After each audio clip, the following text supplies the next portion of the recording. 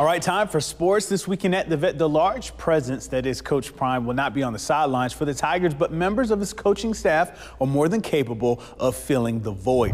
JSU running backs coach Gary Harrell will lead the Tigers in Coach Prime's stead as he recovers from foot surgery. Harrell, a former NFL receiver, has been a head coach for 5 seasons at Howard. He's also coached alongside Lane Kiffin at Florida Atlantic.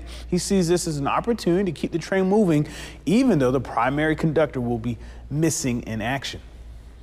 The biggest part is throughout the week as far as the preparation. And that's what I like doing as far as getting the guys ready throughout the week.